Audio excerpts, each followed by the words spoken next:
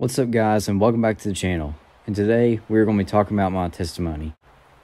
Now, my testimony starts really when I was 10 years old. It was the start of the 4th grade, and I was getting bullied like every other kid. And a couple of months passed after the start of the 4th grade, and now I was still getting bullied. I felt like I had no one at all, not just to talk to, but that liked me. And I would come home from school crying almost every single day. There was this weight on my shoulders, like I had nowhere to go for help. Not only that, but I had issues with people and distant family. But that only made me stronger as a person. And if I didn't go through that storm, I wouldn't be the man I am today.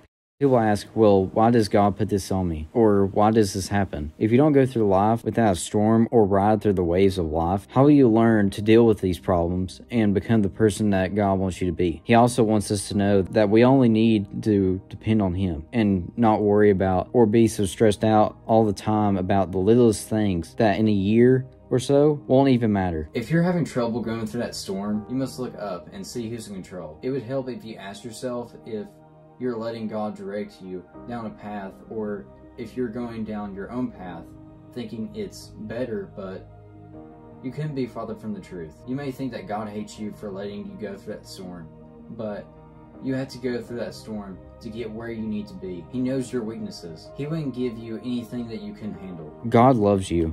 I struggle with this myself, and sometimes I think that no one loves me, but His love will never stop. You may think your girlfriend or boyfriend broke up with you and stopped loving you, but someone did not stop loving you, and that was Jesus Christ. When He was on the cross and in pain, a nail in each hand and His feet with a crown of thorns on His head, He thought of every single one of us, even our future family. His love will never stop. He helped me to talk to you guys and share the love of Christ and to get through every storm that will come my way. He's got me to where I can take college classes. Before, I was struggling in school and I couldn't learn, and now I can, and I'm able to talk to people better, and I've got a video that's over 1,000 views. And this isn't me bragging, I'm just showing you with Jesus, anything is possible. Odds are, the position that y'all were in a year ago, you probably would have never dreamed of being where you are right now. He will get you through that storm, and that will build your testimony so you can tell others how to get through their problems and not to be worried all the time about what's going to happen next. As I said in my earlier life, I was getting made fun of all the time, and I was dealing with depression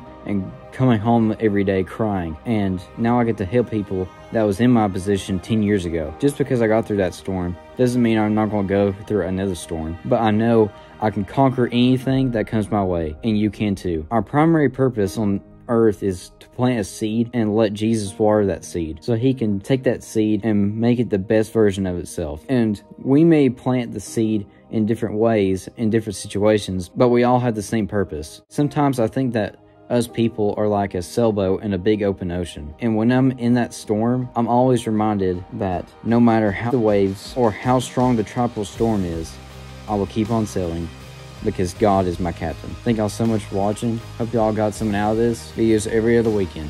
Subscribe if you're not already. Jesus loves you. Live out the fullest. Krantz out here.